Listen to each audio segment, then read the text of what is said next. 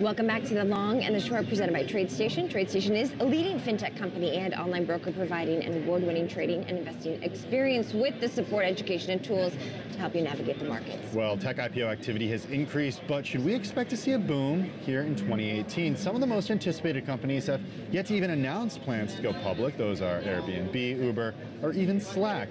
However, within less than 2 weeks of each other, Spotify and Dropbox both filed to go public. So what does the future hold?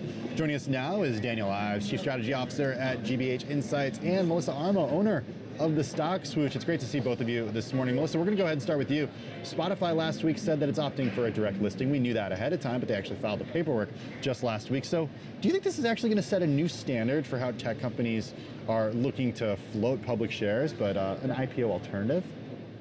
Well, I think it's going to be interesting to see how they fare with it, because if you look at certain companies that did do the IPOs, if they weren't priced right, then they had those huge spike ups, or they fell immediately, and then it took them several years to turn around and rally. Like Snap came out 2017, that still hasn't really turned around. That stock is still in a downtrend. So I think this is kind of going to be interesting because it's very rare. It's very rare that you see a company do it this way. In fact, I can't even think of a time that I've ever even traded one like this.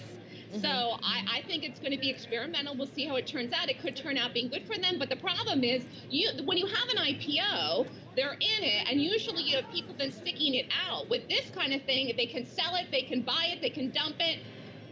There's no what's the motivation, I guess, to hold it for a long term. It could have a huge spike up, drop off, and then may take even longer to recover than because Twitter hasn't recovered at all, actually, since it first came out. That had the big spike, fell. Twitter's still in a downtrend. Facebook turned around in a very short period of time, considering what happened to them with the IPO. But I think this is going to be an interesting experiment. I'm not sure how it's going to work out. It's rare that it happens, and it might have a spike, drop, and then take even longer to recover. Yeah, a lot of people, I think, focused on that volatility that could come. Of course, the company even saying in its filing that it could be a very volatile situation. And I do believe that every shareholder or investor is able to sell except for 10 cents. So something that, in terms of the trading aspect, that a lot of people will be looking at. Daniel, we want to bring you in here as well. Of course, the path to profitability and the actual profitability of these companies is so important, and increasingly important, we should say, here with these IPOs. Spotify not yet profitable. What is its path to profitability that you see? How close is it? Yeah, I mean, look, the nature of that model, it's definitely an uphill battle when it comes to profitability. I mean, look, $5 billion, in terms of revenue. I think the big thing here is about paid user growth. I mean, 70 million from 48 a year ago. I do think there's a path to profitability, but look, they're in a battle versus Apple, Pandora, a bunch of others. So I do think this is near-term an investment model, which speaks to why I think it is a volatile situation in terms of how it's going to trade. I think a lot of unicorns are watching this to ultimately see how it plays out. But I do think from a growth perspective, they've definitely gotten through, some significant hurdles. But I mean, you've seen it with $1 billion loss. This continues to be an uphill battle in terms of the profitability profile of just this business model. Right. Well, Melissa, let's bring you in here. What does Spotify have to do to avoid becoming another Pandora? Pandora has yet to turn a profit, and it's actually an annual profit, I should say, and it's been public for years. I love Pandora, but you know what? I don't pay for Pandora. I get it for free. I just listen to the commercials. That's the problem. Spotify needs a niche in order to make money besides the subscriptions, and also they have to want to pay for the subscriptions. And I think the problem with Spotify is you have the Apple.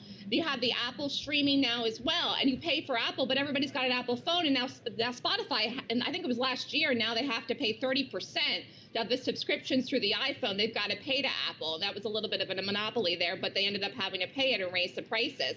So Spotify has to set themselves apart as some kind of unique thing that young people, millennials, the go-to for music. I don't know how to do that. I mean, but Spotify's got to find a way to do it and to get off of people wanting to go to Apple. Because if you're looking to compete with Apple, I mean, you're competing with one of the most successful companies in the world. And, like you said, Spotify's showing a loss, and they're going to come out with this direct listing. I don't know how it's going to go. But the one thing I will say that's really exciting, as a person watching in this age, that there's so many IPOs. I mean, you just named before we started talking Uber, all these other ones that have yet to do anything. Like, they keep coming and coming and coming and coming. It makes it really exciting to watch these companies, see who thrives, see who succeeds, see who fails. You know, it's exciting. Pandora hasn't done well. I love Pandora, but it's at $4 a share. A lot in the pipeline, of course. We've got to wait to see whether or not it comes to fruition and whether or not some of these private companies, where it is easy to raise money in the private markets, actually do want to come public. Daniel, let's bring you in as well here. Of course, Dropbox, another highly anticipated tech IPO, certainly a unicorn. We know that the company has 11 million paying users, but 500 million registered users do use its cloud service for free. How do you think Dropbox could successfully convert those customers, those 500 million, into paying full-time customers? Yeah, I mean, look, that's the challenge for them. A competitive space when you look at the cloud market. I mean, look, Dropbox has done a commendable job over the last few years. But, you know, you're seeing pricing continue to fall there. And I think for them, it's going to be the monetization capabilities in terms of that conversion. And I think investors will have a bit of confidence here as they've shown it. It's really about a conversion monetization model. I think they've put a pretty good iron fence around their core customer base. You know, if you go back a few years ago, I think a lot were sort of worried that this model couldn't really succeed. But now it's really about monetization growth and that kind of profitability profile ramping into 2018, 2019. Well, I want to get both your takes on this. Daniel, let's stick with you for first. Dropbox rather actually filed at a time where its biggest competitor, Box, was at an all-time high, but then Box just reported worse than expected earnings, and at one point last week dropped over 13%. How does this fare for Dropbox?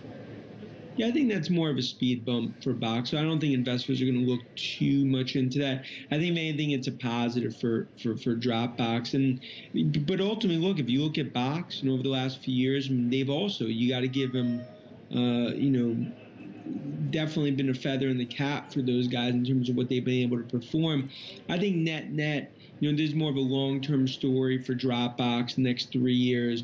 I think investors are going to see forest through the trees. And I think ultimately it's a more positive environment for Dropbox as there's more of that sort of appetite for an enterprise play in this space.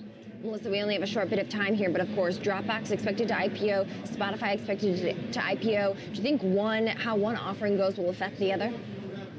I don't think either one's going to have anything to do with the other one. I would say if you'd be more interested which one to watch, I'd say Spotify looks more interesting just the way they're opening it, just because I think it has more potential than Dropbox. Dropbox has to compete with Box and other software storage units, and I think, again, it goes to you've got to get revenue coming in for the company to have profits, which is what? Subscriptions for both those services or advertising dollars. And the big money really does come from the advertising dollars, too.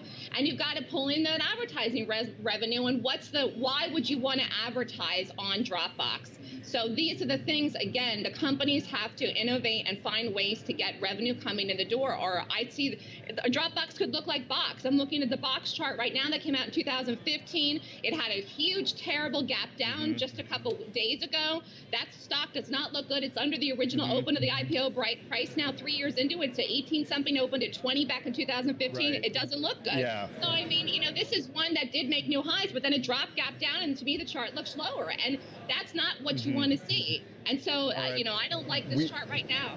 We are going to have to leave it there, Melissa and Daniel. Thank you so much to both of you for joining us. That's Daniel Ives, Chief Strategy Officer at GBH Insights, and Melissa Armo, owner of the stock Swoosh. Always great to see both of you. Thanks so much.